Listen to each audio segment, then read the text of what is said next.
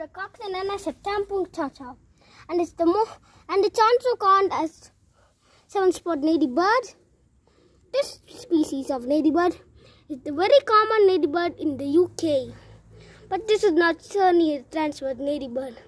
This is a seven-spotted Coccinella tata, and this is the most common ladybird on the UK, and it's always a British ladybird, which always just flies around when it's getting super ready. But right now, it's not ready.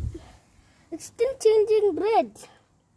When it completely finished changing red, we can just see it fly. I think that this ladybird is the most common ladybird in UK. It always flies around so nicely, and its starts with the first ladybird eggs. The mom seven-spot ladybird eggs, and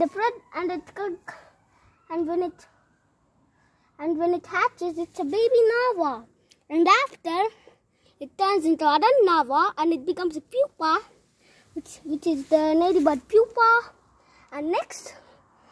The ladybird even just eat aphids for a month, and they spend around eating for a month.